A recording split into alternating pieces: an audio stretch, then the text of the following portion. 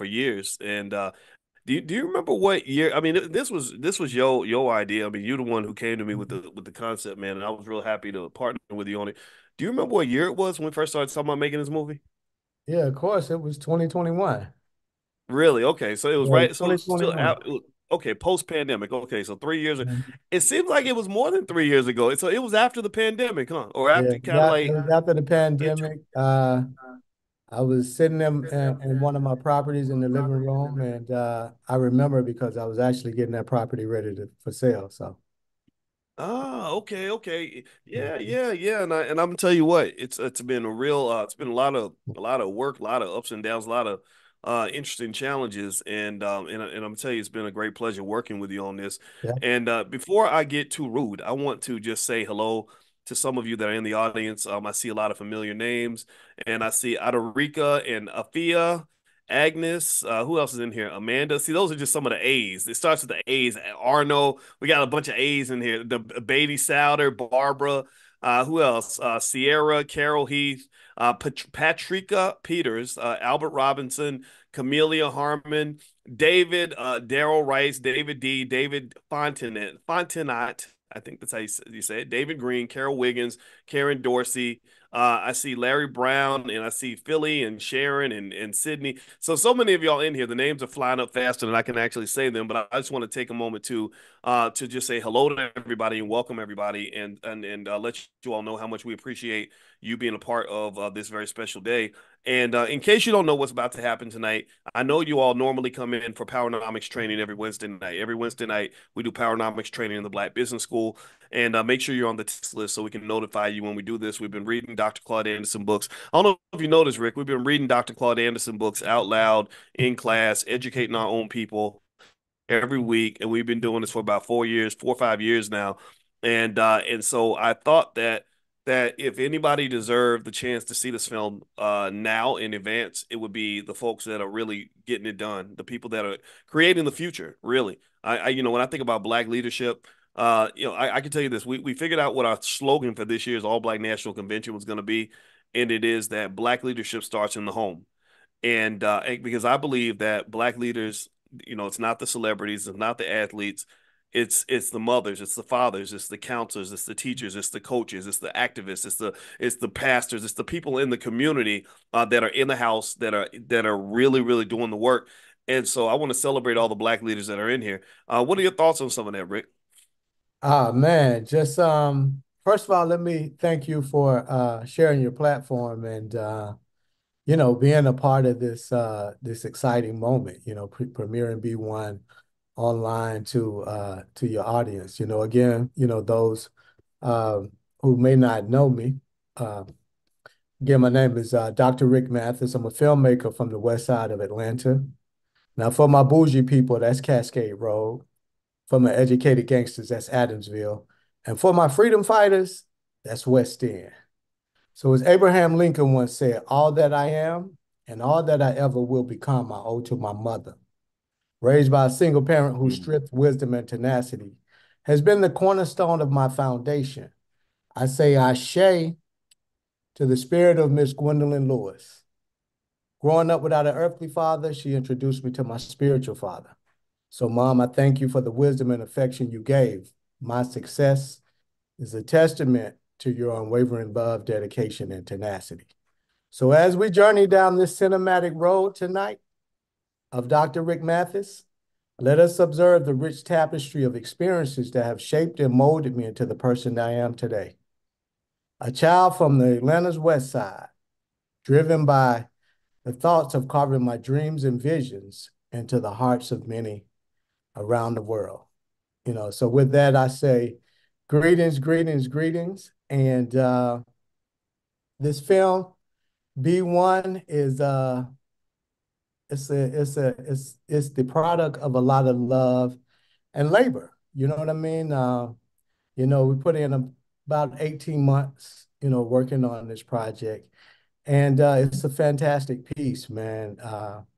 It touches on a lot of areas that we as Black people really need to focus on. Everything from the media that we consume, the music, the film, the social media, everything from the food that we consume, how our health is affected by that, how exercise, how, we need to spend those quiet moments connecting with the inner spirit and the inner voice, and even to the education of our children. You know what I'm saying? So you're going to see all of that tonight in this film, B1, The Code of Blackness. And it even touches on the importance of establishing a Black Constitution. And in establishing this Black Constitution, start first with your family, start first with your tribe. You know what I mean? Because it may not be your blood family, but it may be people that you connect with, that you start with, and you write a constitution so you can write those amendments, and how you're going to invest. And you can revise those amendments if you need to. You know what I'm saying?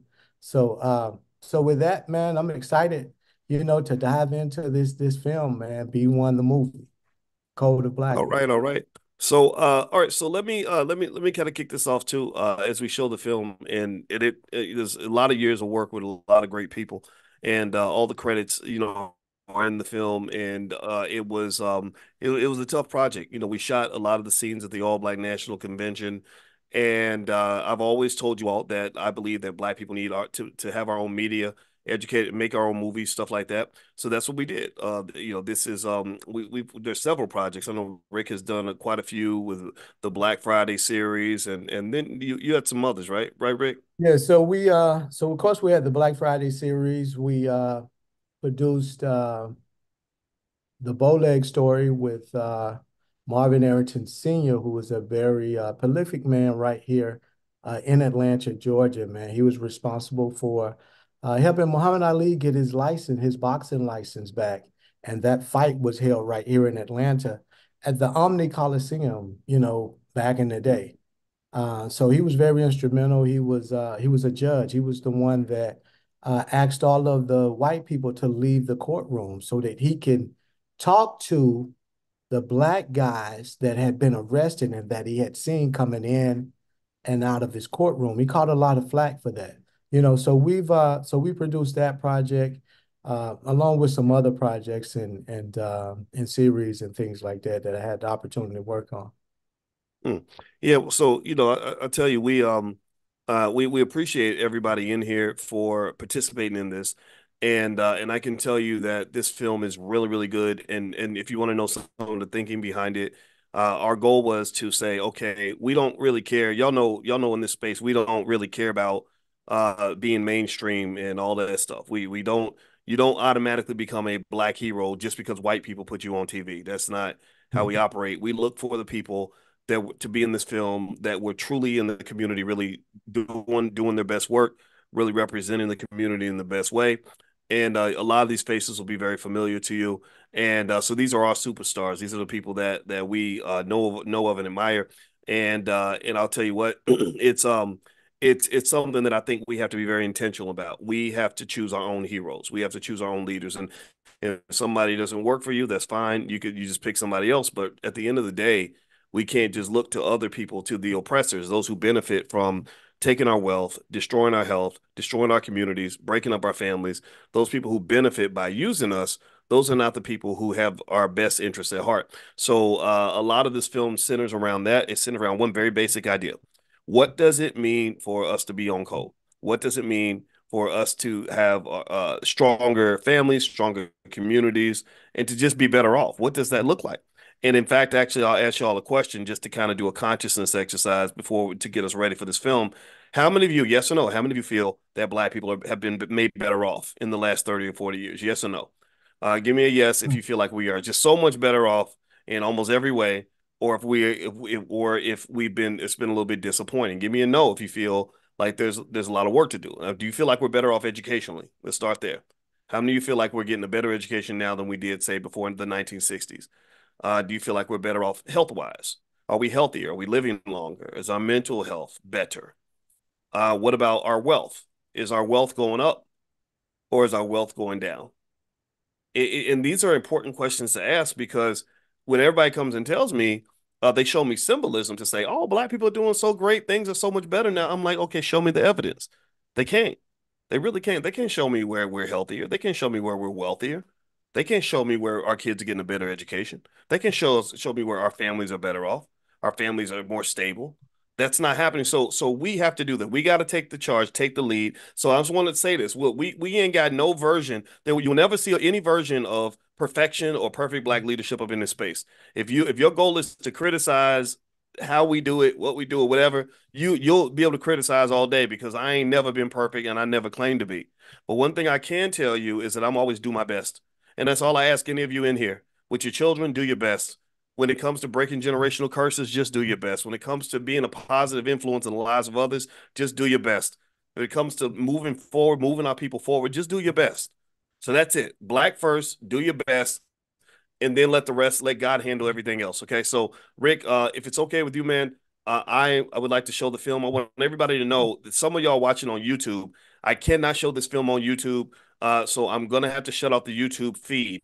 What I did do for you all that are on YouTube though is I am sharing the link right now in the YouTube chat, and it is a Zoom link. So if you click on that Zoom link will bring you into the private Zoom because sometimes you got to have a private conversation. Sometimes you can't have everything out there available for everybody on the internet. YouTube is watching, Google's watching, all these big brothers are watching the conversations, and sometimes black folks have to have our own conversation in our own honest way.